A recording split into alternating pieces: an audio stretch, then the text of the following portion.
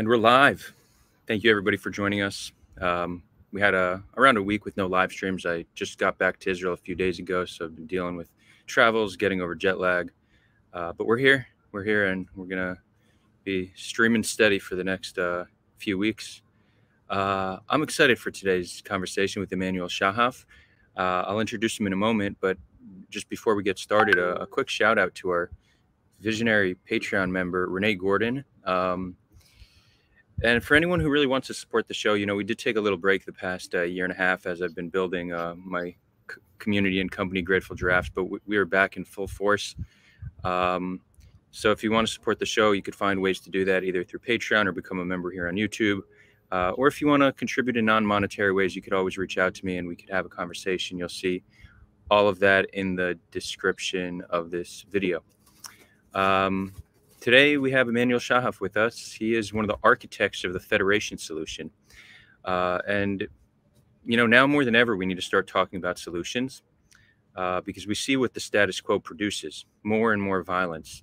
And if I'm to generalize a bit, it seems like people who are distant from the conflict, people around the world, they talk. Traditionally, it's been the two-state solution. I feel like in recent years, the one-state solution has been gaining in popularity. But if you talk to people living on the land, they actually aren't adamant about either because they don't really see how either works in practice.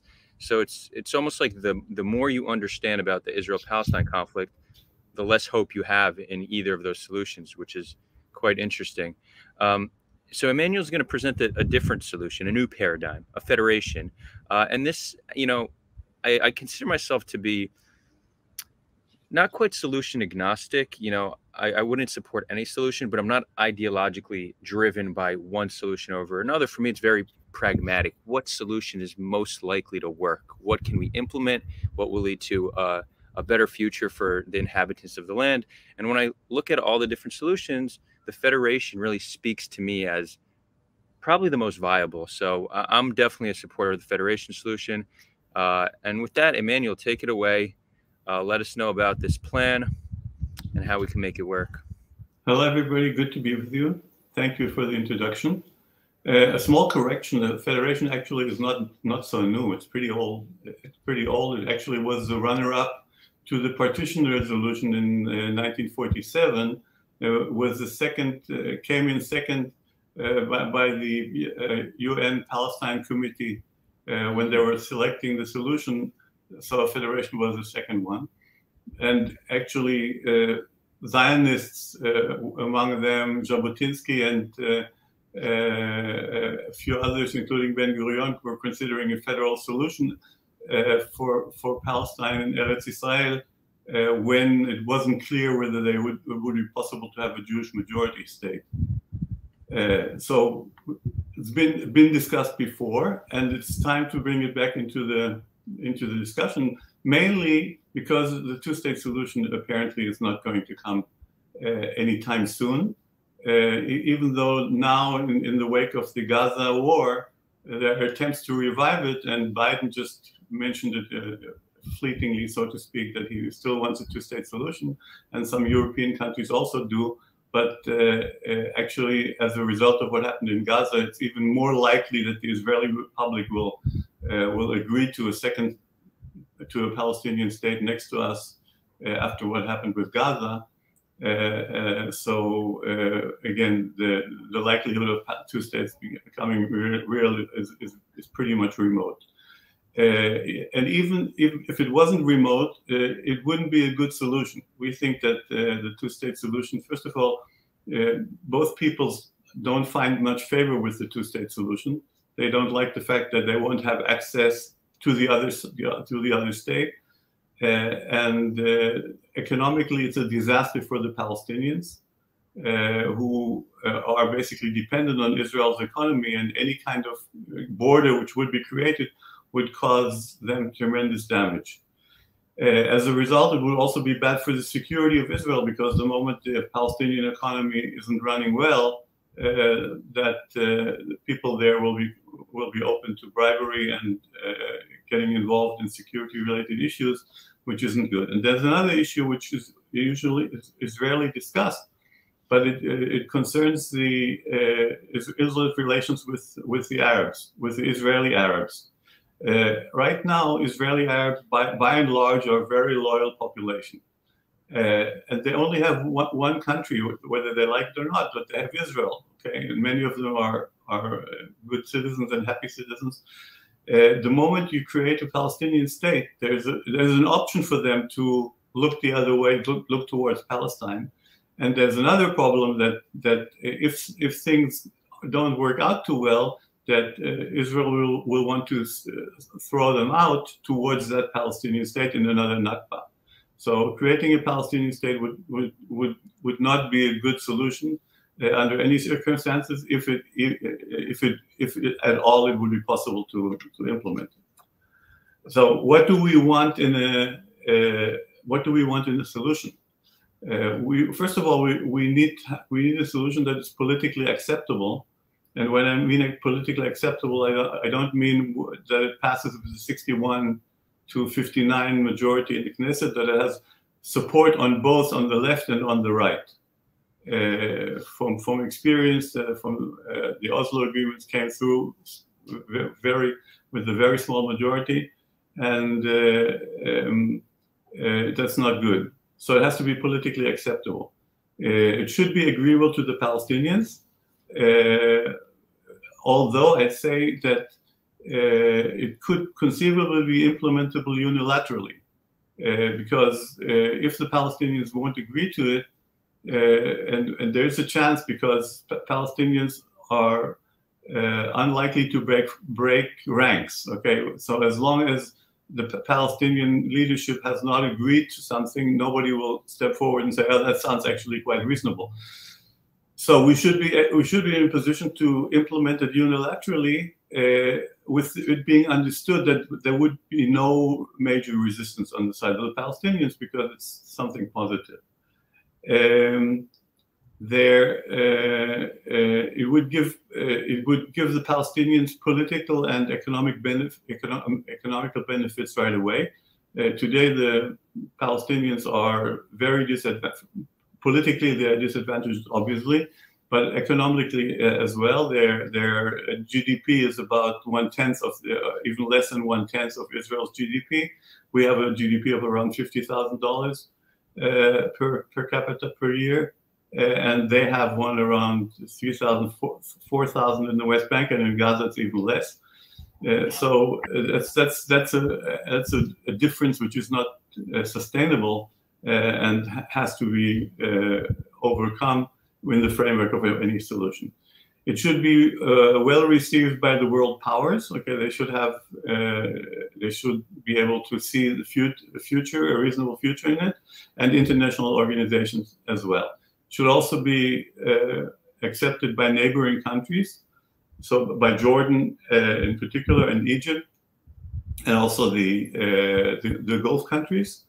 It should keep Israel secure. That's a pretty basic requirement, especially after what happened. So we feel even more threatened by our surroundings. It should be flexible, okay, meaning that it should be able to deal with changes coming along. It should be simple to withdraw from it, meaning that if we won't be able to go through, and going back, there is no major harm is done. And it should also obviously adhere to international law, except maybe for a period of transient period or something like that. So that's a pretty big, it's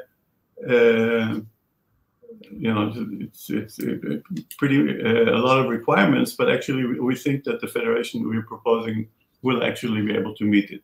So what we're proposing is a federation, a federal system, which is similar in the basic construct to about 30 other federations all over the world. 40% of the world population lives in federation. Among the most successful countries, the United States, Brazil, Germany, Austria, Australia, are federations. So there's a lot of places where you can look at what they have and decide what we want. And there's also things to say what we don't want. So there's a lot of samples. So we're proposing to split Israel between the Jordan River and the sea, not including the Gaza Strip, and I'll tell you later why. Actually, now pretty much everybody knows, but even before, into 30 cantons. Okay, the area of Eretz Israel, of Palestine, split into 30 cantons, 20 of them Jewish majority, 10 of them Palestinian majority. That ratio between 20 to 10 or 2 to 1 would represent basically the demography. In the area between the Jordan River and the sea, not including Gaza, it would be about 65% Jewish, 35% Palestinian, non-Jewish. So that would also be expressed in the ratio of the cantons. There would be a joint constitution. A joint constitution meaning a federal constitution, liberal federal constitution we would write together with the Palestinians. Israel was supposed to write a constitution when the state was founded. In the Declaration of Independence, it says specifically that we should have written the constitution already quite many years ago. We never came around to it. A constitution with the Palestinians would probably be an easier task than writing one for Jews only, because the tasks are much more clear. It's much more simple to defend one side against the other, or protect one side against the other from the other. So it wouldn't be such a difficult task. There are lots of constitutions to copy from. Part of the change in the governmental system, there would be a second house in the Knesset, an upper house, which would represent the cantons. Each canton would, similar to the United States Senate, would have 2 representatives and send them to the Knesset. So there would be 60 upper house members, in addition to the 120 lower house, which would be a safety system which would prevent a change to the system of government when the demography changes. I think the biggest concern for Jews in any kind of arrangement is that Arabs may gain majority, okay, and therefore the power in a democratic country. And we're obviously talking about a little liberal democracy, if I didn't mention it before. So with 2 houses and a double majority clause, which would mean that in order to make changes to the governmental system or to the constitution, you need a majority both in the lower house, which reflects the demography, and in the upper house, which reflects the cantons. That would mean in order to change the power from Jewish majority power to Palestinian majority, the Palestinians would have to have the majority of the population. They have to vote for one party, and they would have to change the majority status of 6 cantons from Jewish majority to Palestinian majority. Now, that technically that would be possible because everybody can move anywhere in the country, but that's not going to happen. So we're pretty safe on that account. The state would be a civil state. It the nationality would be Israeli. Everybody would keep his ethnic, religious nationality, and in addition, he would get Israeli nationality, which would be also citizenship at the same time. And there we would unite citizenship and nationality, as opposed to what the situation is like now. We would maintain the Israeli flag and the symbols of Israel, and we would run a federation in that way, with the IDF being a federal army and local security forces in the cantons.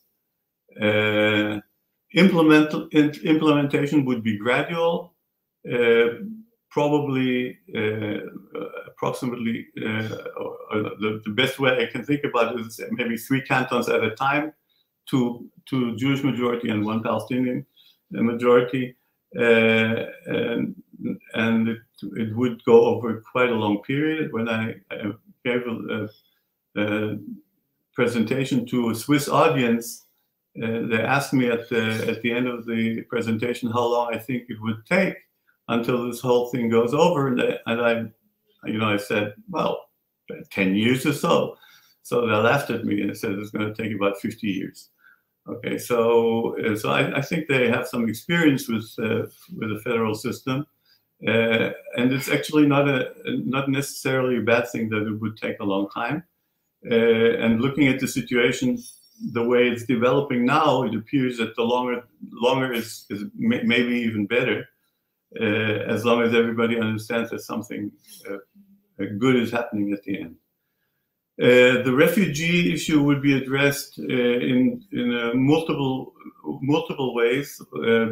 All the ones which are being considered now in the two-state solution. Okay, the restitution. Some refugees are allowed to return to Israel, and others into third countries. But the concept we're proposing is a long-term to normalize immigration procedures, meaning long-term anybody who has roots in the area can apply for citizenship or for immigration, and it would be initially it would be regulated along quotas. The quotas, with the aim of the quotas to maintain the demographic status more or less. In actual fact, the quotas would never limit anybody from immigrating, because the way we look at it, it's just important to make it possible. In actual fact, not so many people are going to immigrate as everybody is afraid of or hopes for, depending on where you are. So that's the general concept. The support, we have some support, more support on the center left. On the right, we don't have any support among the population. Among the leadership of the right, there is some support. Some former Knesset members are supportive, and some of in the municipalities in the West Bank are supportive. On the left and left center, the population is generally supportive in significant numbers. 20–25% of those on the left wing would be supportive such a plan. But we haven't done anything substantial in order to advance it. So we didn't have major campaigns. So based on what we think, it should be possible to convince a lot of people, although what has happened now in Gaza has obviously changed many of the premises, and we have to see how the outcome, where it'll lead us. Okay, that's about the baseline. Ready for questions. Awesome. So you heard it here, not a one-state solution, not a two-state solution, but a 30-state solution. In a way. In a way, yeah. Thanks for that breakdown. So I do see some people asking what about Gaza and why not include them? Okay. Gaza, that's a population of 2.2 million people, and it would upset the demographic ratio, and it would mean that the population balance would be about 50-50. Now, what I said in the beginning is that we need it has to be politically acceptable. In Israel, you wouldn't get political acceptability for 50-50 demographic balance. Okay, you have to assure a Jewish majority, and even the 2/3, 1/3 majority, which is as safe as can be, won't be easy to get across. But to include Gaza at this stage would not be possible. But Gaza, first of all, Gaza isn't left out of the concept. It's left out of the political solution. It has to be provided with a port and airport and border passage to Israel and to the West Bank, and all the support it needs to be able to establish itself as an independent entity, a Palestinian state or whatever they want to choose to do there, without arms. And actually, it appears that that's what's going to happen now as a result of the Gaza war. In the end, something along these lines. Okay, in the long run, obviously, Gaza can either be added on as part of the federation if everything goes really, really, really well and smooth, or it could be part of it could join in a confederation with Israel. In order to alleviate the fears of Jews to become a minority in its political system. So that's about Gaza. Thank you. And you mentioned the military, the idea of being a part of the federal branch. Let's talk more about what that looks like. So currently we have mandatory military service for Israelis. Will Palestinians have the ability to serve in the military? Yeah, it's interesting that this is a concern of many people, although it's really, if you look into it, it's a technical issue. Okay, there's enough recruits for the army. That's not a problem. The army will have the first choice. Whoever doesn't want to serve in the army can either serve in an equivalent national service, or you can serve in the local security services in the cantons. Okay, each of the cantons will have its own police and security establishment, and whoever doesn't feel comfortable serving in the Israeli army, which would be majority Jewish, can serve in his or her canton. There would be national service for everybody, and it would be split up according to what people want, and there would be financial encouragements. But in the long run, I don't think it'll be an issue. I don't know what people know, but in the 50s, the IDF was actually recruiting Arabs from the Arab population that was not doing service now. And what happened was that so many Arabs turned up for service that in the end they got scared and they canceled the program. Okay, so this is an issue which is obviously of concern, but it's not a real problem. It's a technical issue and can be dealt with. Cool. You mentioned the symbolism of state, the flag, national anthem, name of the state. I feel like,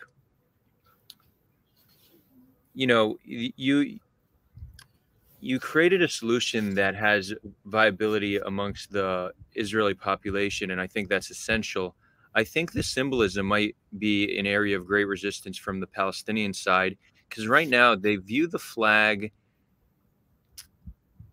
they view it as the flag of an enemy. Like they even have a visceral reaction to it. It's not even something rational, but it's the flag of the enemy. Now it's an issue, yeah. Yeah, I don't see Israelis giving up on the flag, but I wonder if you have the federation is called the Federation of Israel and Palestine, and there's a Palestinian flag, an Israeli flag, and then there's a federation flag. Is that something you've considered? Because I feel that that would make this whole solution more palatable for both people. First of all, let me be clear. This is not an Israeli-Palestinian solution. It's an Israeli solution. Okay. We talk to Palestinians all the time, so we know what their thoughts are. Okay, but the way the situation is, the more Palestinians I have visibly on board, the more problems I have with the Israeli side. Okay, so the correct name for the federation would be the Federal Republic of Israel and Palestine. Okay, that would be the fair and correct name, and that's what it should be named. But this name wouldn't get us anywhere in the political realm. Okay, so the way we structure it now, for the time being, is similar to the European states, which have become states of all their citizens. They maintain the original flag of their original nationality, but they have become nations of all citizens, and the majority giving their national symbol. Okay, so that's for starters. First of all, the Palestinians can fly their flag in the cantons. Okay, I personally completely agree with you that would be the ideal solution, something like that, their flag, our flag, and the federation flag. But this is something which I think is politically at this time not acceptable, and I'm not sure that after what happened in Gaza, the situation isn't even getting worse. Okay, so I'm walking a fine line here. I think I've discussed this with some Arabs, Israeli Arabs of significance, and in the end they said that if they have equal citizenship, the flag won't be the issue. Okay, so I don't know to what extent that is true, but I have to give some credence to them because they're people of significance in the political realm. So this is something. Obviously there's also I don't see an issue to write another part for Hatikva, which would be inclusive of the other populations and not only solely for Jews. So there's a lot of room for being generous there, and I hope it develops as part of the acceptance of this federal program. That's what you call work in progress. Yeah, and I think, you really shed light on a challenge that finding a solution that's politically viable for both sides seems like an impossible task. Remember, it doesn't necessarily have to be viable politically for the other side.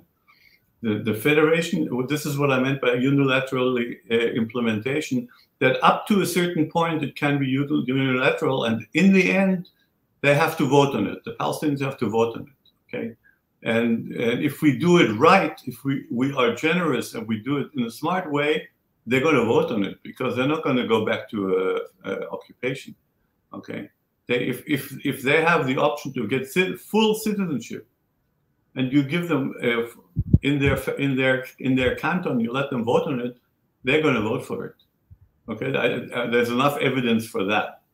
Okay, but I agree with it. There's a challenge all the time, and it's a risk.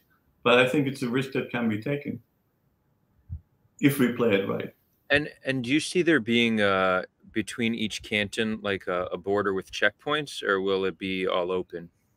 Only for a transient period. The country is supposed to be completely a normal country, with the borders between the cantons only being administrative borders, and anybody can move from any canton to any canton. There may be, again, for a transient period, there may be a limitation or something like that. But there's nothing, there should be nothing preventing that. Cool.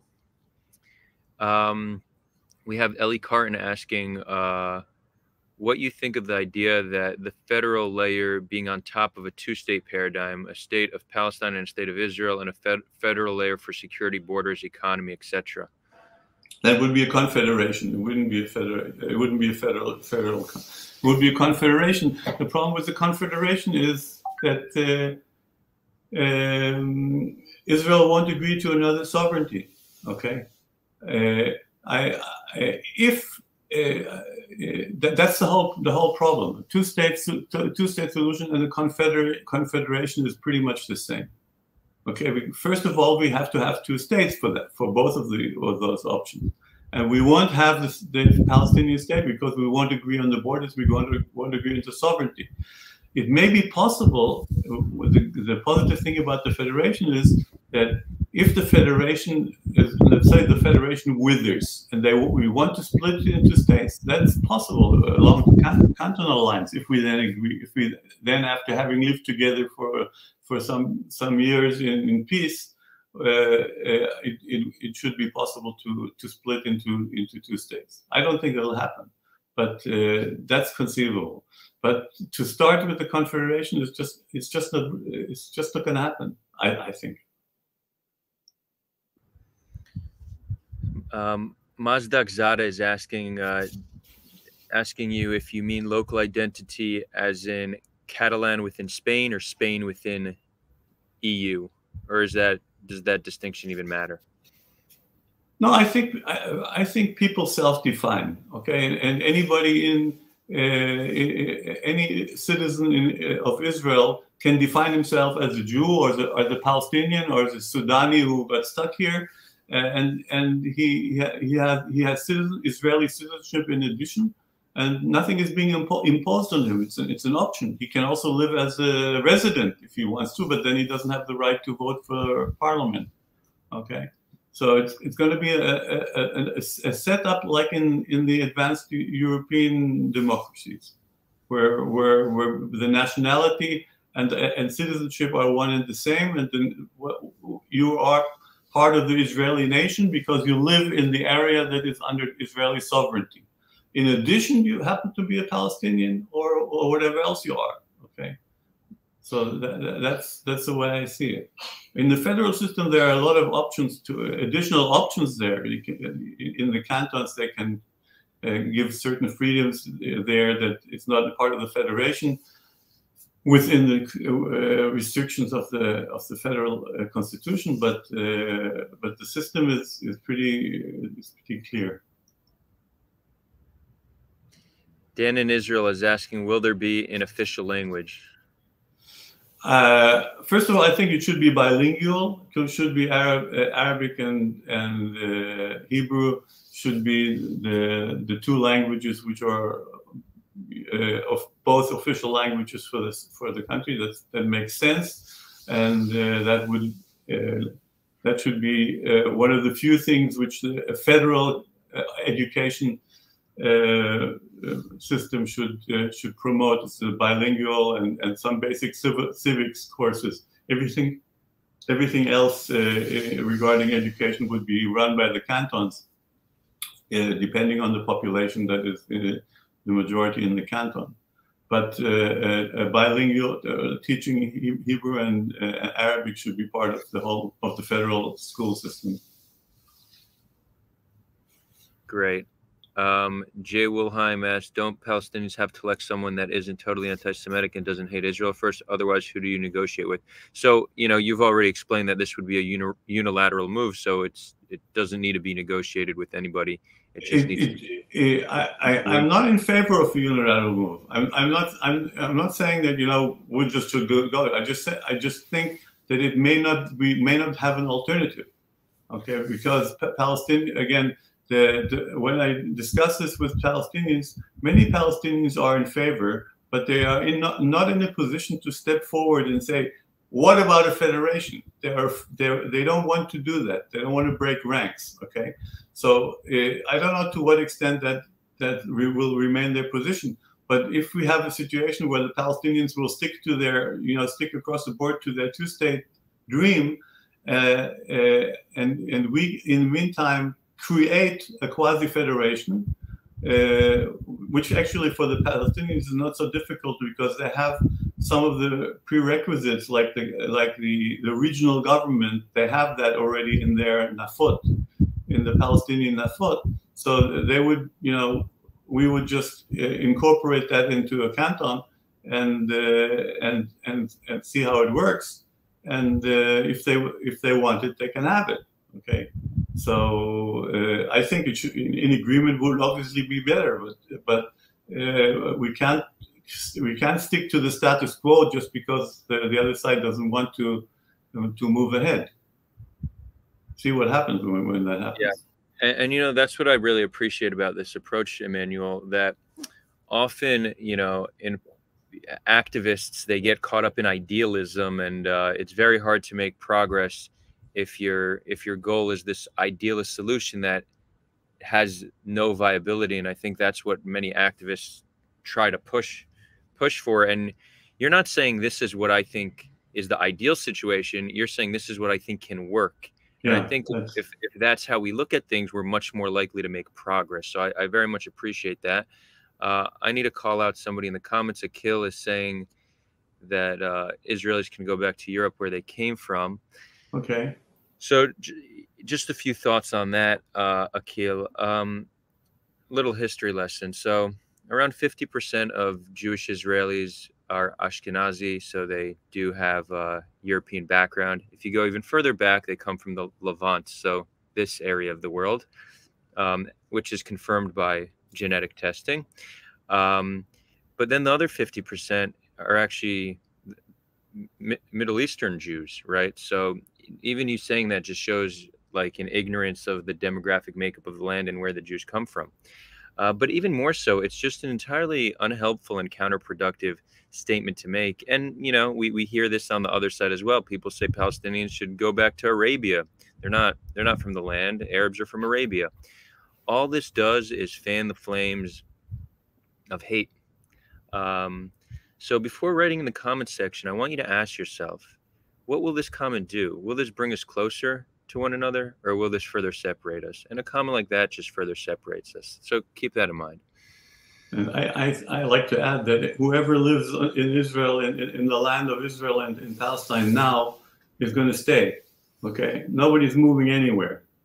Not the Palestinians and not the Israelis. And we have to live together and learn to live together. And I think the federation is a good way of doing that. Yep, agreed. We're not going anywhere. So Akil is asking, you know, I said 50% European, 50% Middle Eastern. Akil is asking, what about African Jews? So there are Jews from Ethiopia. They make up a relatively small amount. So it's more or less, we could say 49% and 49% if that makes you feel better.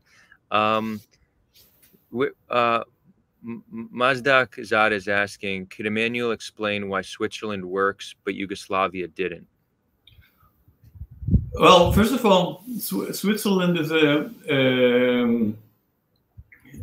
federation of coming together, which means that there were separate units that at some stage decided it's worth their while to come together. Yugoslavia was a communist dictatorship, and it was sort of a federation of staying together. The idea was to set up a federation, but it was done in a very not in a good way, disregarding ethnic divisions. Okay, like under communism, there aren't supposed to be any of these divisions, and so they were ignored. And on the long run, it didn't work out. It didn't work out because there are a lot of things which are special to into the Yugoslavian case, but we have to remember that there was no really completely what do you call it, a leading ethnic group. There wasn't a leading ethnic group, but the second runner was pretty big too. So it wasn't like there was a very strong leadership of one group which could keep everything under control. And a lot of things contributed. I remember I was part of the intelligence community, and we were discussing the likelihood of Yugoslavia breaking up in the late 80s, early 90s. And everybody agreed that it's not going to happen. They're going to stay together. All these drunkards are talking. This isn't for real, and it blew. Okay, so there's no guarantee, even a federation, that things are going to work out. You have to make them work out, and that's a challenge. But I think it's a challenge that we can deal with, and it's the fact that 30 federations in the world are doing a pretty good job. You don't hear a federation of federations breaking up every year or so. Actually, the last country to join as a federation, the federations, is Nepal, which federalized. They went from a Hindu monarchy to a civil federation in a period of about 8 years, and they did it all on their own. And they're running now, so it's feasible, but it's doable, and it's something to look forward to. Awesome. I think that just about wraps it up. Callistos is asking, this is just a general question. If not for the conflict, would Jews view Palestinian Arabs as their own family?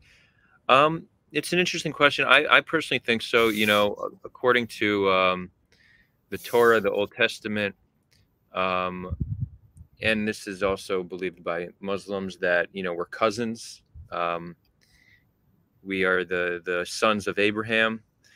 But and even in Hebrew today, Palestinians and Muslims are still referred to as Bnei Dodim, which is cousins. even though we don't like each other, we still call them our cousins, which is interesting. So you would think that, given peace, that we would have this familial vibe.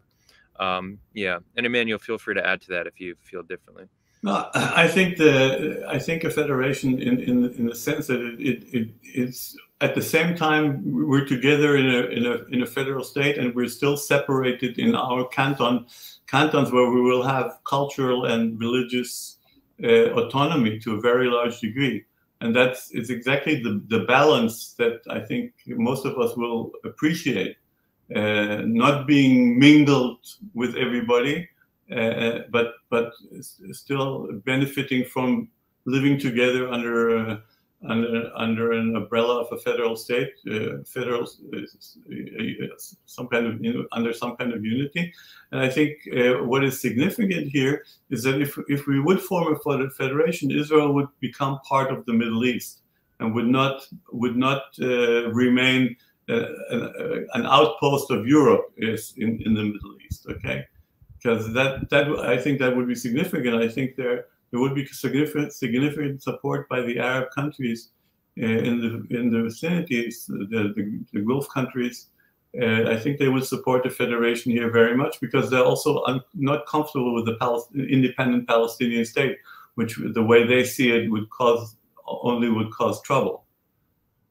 So I think there's a lot to say for a federation. I think in reality it's the only option, and I'm looking forward to then when the powers that be will also realize that, and doing my best for that to happen, to make that happen. Amazing. My Dingo Pony, that's a cool name. Do you think Judaism is inherently anti-Islam? Is Islam inherently anti-Semitic? Well, Judaism, was the Torah was written thousands of years prior to Islam, so there's no mention of Islam in the Torah. And I'm not an expert on this topic, but from what I understand, the Quran has some verses that are quite problematic in terms of their anti-Semitic nature. But I've also heard, Muslims tell me that when they were raised, they said, in order to be a good Muslim, first you need to be a good Jew, then a good Christian, then you could be a good Muslim. So I think it really all comes down to interpretation of these religions. I think all holy texts have quite egregious, concepts in them. For example, the Torah allows you to have slaves, but most Jews today don't support slavery, even if they're religious. So I think often culture transcends religious belief. And just because something's written in the text doesn't mean it's inherent to that group of people. Another note, Jews living in the Middle East for thousands of years had significantly better conditions than Jews living in Europe. It wasn't perfect by no means. There's many instances of like anti-Semitic attacks and whatnot, but there were, I think, the numbers at the hundreds of thousands of Jews living quite well in the Middle East. The situation definitely deteriorated in the past few hundred years, and even more so after the creation of the State of Israel. But we've seen relative harmony between Muslims and Jews in the past. So regardless of the fact that there is scripture that is anti-Semitic, I don't think that is a reason why we can't live peacefully together. I agree. Yeah. Ellie Carton is asking, what do you see as a pathway to enacting this, to actually getting this done? Actually, one of the things we shouldn't take notice is that we are actually living in sort of a federal system already. Okay, if you look at the landscape between the Jordan River and the sea, Israel is in control of the area. Is basically the sovereign of the whole area, the federal government. You have areas which are under control of the IDF. There are areas under control of the Palestinian Authority. There are areas under control by Hamas. There are areas under control by the settlers. So you already have the basic framework for a federal system. You have the municipal authorities, some of them bigger, some of them smaller. So there there's also a considerable realization that regionalization and the establishment of regional government has to happen. Okay, we've seen this in the recent crises, beginning with the COVID crisis, that those elements in the country that could provide answers were the municipalities, the regional authorities. And actually, the Ministry of the Interior in Israel has prepared a plan to split Israel into 20 provinces. Okay, pretty much along the line that we proposed, but they didn't include the West Bank in their proposal. And the present government of Israel is not working along those plans at all. It's doing exactly the opposite. We're doing more centralization. But the realization that federalization or regionalization is the way to go is quite clear and quite prominent. And I think what happened now in Gaza will help to crystallize the thought, because Gaza will be an autonomous area, whoever will be in charge of it. And also in certain areas in the West Bank will become autonomous. So it will start rolling. Okay, the main thing will be have to get, of course, to get political support. We may have to form a political party, a federal party, but we have to see about that. So this is a work in progress, but it's going to speed up as we go. Awesome. Ellie Carton puts out a correction that when I describe the anti-Semitic texts, I'm thinking of the Hadith and not the Quran, the Hadith being an extension to the Quran, the same way the Talmud is an extension to the Torah, which, by the way, the Talmud has a lot of problematic texts in it as well. Often, like anti-Semites, when they're quoting like reasons why Jews can't be trusted, they're quoting the Talmud, which is interesting, not the actual Torah. One thought that just came to mind. So Israel has an internal conflict that we have this growing rift between the ultra-Orthodox and secular Jews. Mm-hmm. Do you view as a federation also solving that problem by giving more local autonomy to secular Jews and to Orthodox Jews? No. First of all, ultra-Orthodox Jews live with the federation, because the concept of a civil state for them is quite a relief. One of the problems they have with Israel, that Israel is a Jewish state. Okay, and if it's a Jewish state, it has to be a halachic state, and that's why they're working so hard to make it that. The moment the state is not a Jewish state, but it's a civil state, an Israeli state, so to speak. Okay, you can look at it as a Jewish state, but it's not declared as a Jewish state. They won't have. They're going to be like in America. Okay, in that regard, so they can live with it. But there's no idea of have the cantons according to ideological basis. Okay, secular versus thing. What will happen? What will likely happen with the cantons which have a larger religious population will, more religious people will move there over time, or not. Okay, depending on how the canton operates and how it runs the show. But there's no consideration, at least not in our proposal, to have a secular Jewish canton and a ultra-Orthodox Jewish canton. That's not the way. I don't think we should go that way. Awesome. Cool. We're about to wrap it up. Emanuel, any final thoughts? Where could people? I did put some links to your website and that. Yeah, people can follow the Federation movement in English on Facebook, or Identity: The Quest for Israel's Future, also in English, and the same in Hebrew. תנועת הפדרציה וזהות החיפוש אחר עתיד טוב יותר לישראל, and my own Facebook account, Emanuel Shahaf. I'd be happy to communicate and answer all questions that come my way. And you can find some of these links in the description. Cool, Emanuel, thank you so much. We are going to have another live stream tomorrow. Tomorrow at 3 p.m. Nasrallah, the leader of Hezbollah, is making a speech. So we're going to live stream for that and maybe just watch it together. Some people think it's a big announcement and an escalation to the war, so we'll be covering that. And then next week, we're going to have some interesting conversations. We're going to have Zach Foster and Zach Cornerback on. That's the two Zachs, one Zionist, one anti-Zionist, both Jewish. So those are always fun.